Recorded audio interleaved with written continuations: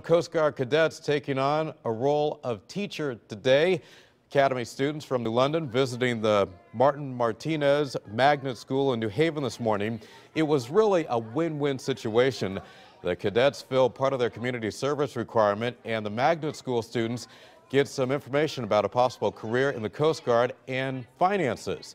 It's part of the Junior Achievement Program, where they provide training and step-by-step lesson plans to build the students' skills in financial literacy and work readiness.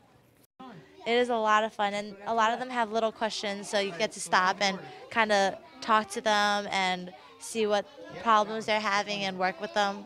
Did you like the cadets coming to your classroom today? Mm-hmm. Why?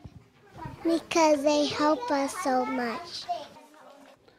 What a thrill for those young people. That young man talking to News 8's Stephanie Simone, and more than 20 cadets are spending that day with about 500 students here in New Haven.